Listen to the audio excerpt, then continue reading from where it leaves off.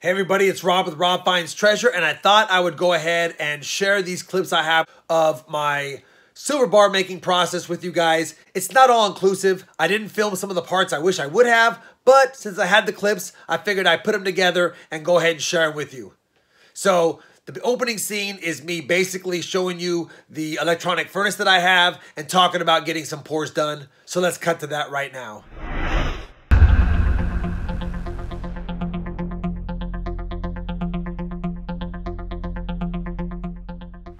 So I've got my SY0002 electronic melting furnace. It's at about 1,000 degrees right now, and silver is actually molten at about 962 degrees.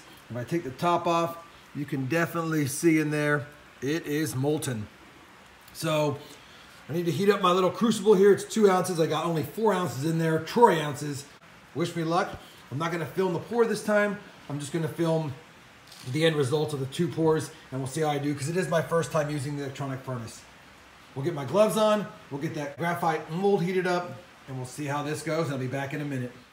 So I decided that the first 2 bars poured pretty well. So I figured, why not go ahead and pour the amount of silver that I had ready to melt, and I went ahead and poured my first 5 bars.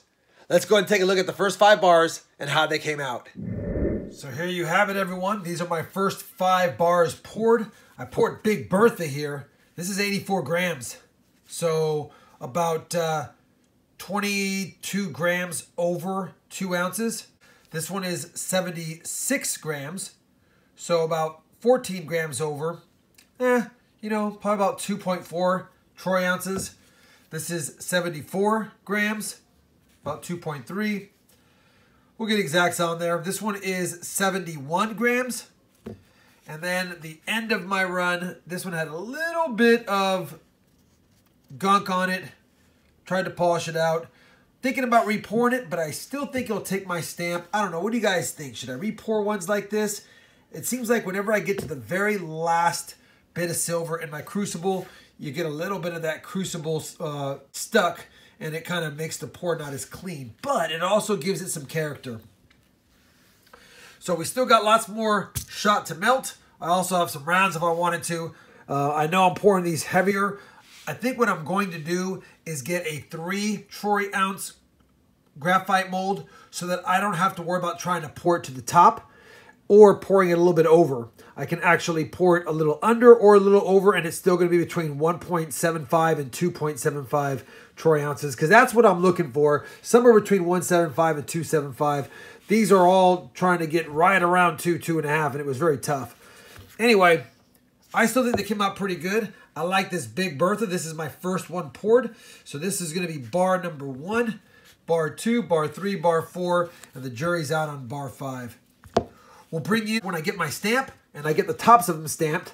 Then I'll flip them around, and I'll be putting on the 999 fine silver, as well as the weight and the serial number. So I'm going to go ahead and cut to the scene where I'm tumbling them. I forgot to film me actually stamping them. We'll get that in a future video when I start doing some live stream pours along with some live stream stamping. But in the meantime, I'm going to go ahead and show you me removing them from the tumbler and how they came out after that process. Time to get these bad boys out of the tumbler and see what they look like.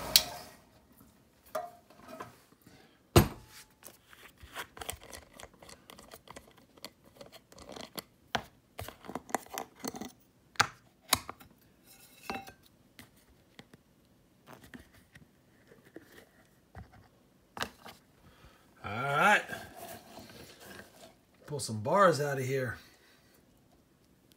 I only did 3 at a time because I didn't want to exceed the weight capacity of my tumbler. Let me get them wiped down and we'll show what they look like. Check out these bars, guys. The RFT logo right on the front. This one's a little bit extra. It was my first bar poured. It's 2.73 ounces troy, 999 fine silver, 0001. And this is bar number 2. It's 270 ounces troy, 999 fine silver. Serial number 2. Came out pretty nice as well.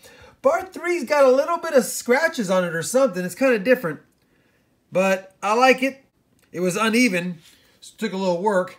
This is 248 troy ounces. You can see I was a little bit off on the OZT, but you know what? It is what it is. That's the third bar. And I've got a whole bunch of RFT bars coming behind it.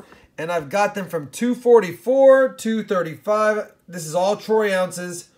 And then I even poured some thinner ones all the way down to this 177. But when I use the steel wool next on these to get rid of the scratches, that'll look good. And then I'll stamp them and then I tumble them. You don't want to tumble them before you stamp them because it hardens the silver and stamping is very tough to do. So I've got their weights on them. These are all be ready to stamp and they're in order that I poured them. So bar 4, 5, 6, 7, 8, 9, 10, 11, 12, 13, 14, 15. I was running low on silver and I was calculating what I needed to be at. And I thought the last 3, I was like, well, if I pour a couple at 2, I'll have like literally an ounce left, a little over an ounce.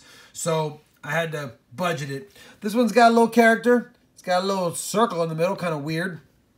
But at the end of the day, man, the tumbler, man, shines them up nicely. Good looking bars. I'm happy with them. Let me know what you guys think in the comments down below. I can't wait to get the rest of these stamped, tumbled, and then keep pouring some more bars. After all, it's only 15. I just realized that bar 2, I got a double die. It's gonna have to stay that way. It is what it is. Bar 2 came out a double die. We've got our first RFT Aaron variety. Unbelievable. So after I completed the first 3 bars, I decided to go ahead and complete the next 7 with the stamping and the tumbling and the whole 9 yards. So this next clip is me showing off the first 10 that I have now fully completed up to this point. Pretty excited. Bars 1 through 10. You know, I really like bar number 5 a lot. Came out really clean. My stamping wasn't too bad. Bars pretty uniform for the most part. It's been tumbled, been polished. Love it. Bar number 8. Looks good as well. Pretty happy with it overall. Matter of fact, I'm pretty happy with most of these bars. 1, 2, 3, 4, 5, 6, 7, 8, 9, 10. I've got 10 more poured. I'm tumbling a couple right now, and I still got to stamp 6 more. So got a long ways to go, but I think they're coming out pretty dang nice. And get some light on these bad boys. Look pretty good.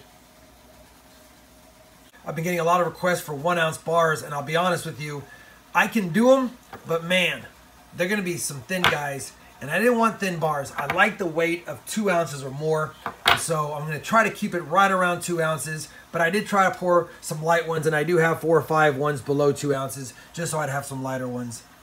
I haven't really got into doing the rippling. You see a little bit of ripples on that 6th one, but I don't know, man. I like, with my big stamp on these, I like them without the ripples. You guys let me know. Should I start trying to put some ripples on some? If I do that, it's just going to make my stamp cover most of the rippling. But maybe it'd look cool if it was surrounded like a spider around it. I don't know. I may give it a go. But right now, I seem to like the way these are coming out. And we're going to keep making some more. So after I showed off the first 10, I decided to go ahead and stamp and tumble the next 6, which put me at 16 bars. And then I decided, you know what? I better show off the last 4 before I tumble them, since I haven't really shown what they look like after I stamp them, but prior to tumbling them. So in this next clip, you will see 16 bars completed with 4 only front stamped prior to tumbling. We've now got 16 bars done. It's been a few days later. I've got 4 bars that I've only got the front stamped on them so far. They're not been tumbled or polished yet. Still got to stamp the backs of them. That way they look like that in the back. So, a few more to go. Then I'll have my first 20 bars poured. Can't wait to get them done. I should finish these today. And then we'll have some bars for you guys. All right, we've got 17, 18, 19, and 20 stamped. I've got my tumbling mix here, a little bit of water. This is that 1 pound jeweler's mix. I'll be adding a little bit of Shine Bright to it, just probably 5 or 6 drops to this. And then we'll throw the bars in there, put them on the tumbler for about an hour, sometimes 2 if I really want to shine them up pretty good, or if they have some scratches I want to get out of there. But these are pretty clean bars, so they're probably not going to need much time in the tumbler, about an hour. So next step is drop them in here. It could take up to 4. I guess I could do 5 because this tumbler is allowed to do up to 3 pounds. It's a pound a shot. That's about 3/4 pound of silver, and then we've got the water as well, weight. So it's a little under 3. I could probably do 5 of the smaller bars, maybe 6. But on some of the bigger bars, I can only do 3 or 4. Let me get a few drops of that in there, get on the tumbler, and we'll get the rest of the bars all finished up. Well, it's official. My first 20 bars are done. The plan now, guys, is sometime in the next week, I will have, or plan to have, a live auction. So what I'd like for everyone to do, so that I know which bars you want, let me know if you want bars 1 through 20. If you could shoot me an email to my email address, it'll be listed in the description down below and in my first pinned comment. Just let me know which bar number is your first choice and the bar that's your second choice. If you're the only one who picks one of the bars, it's yours. I'll get you a price. If you're multiple people who want some of the bars, we'll have to have that for the auction, and it'll be a live auction that I'll hold sometime probably in the next week. Could be Black Friday, could be over the weekend. Hopefully you have interest in my bars. I've got the first 20 poured. I plan on making these for a lot of years for a lot of people.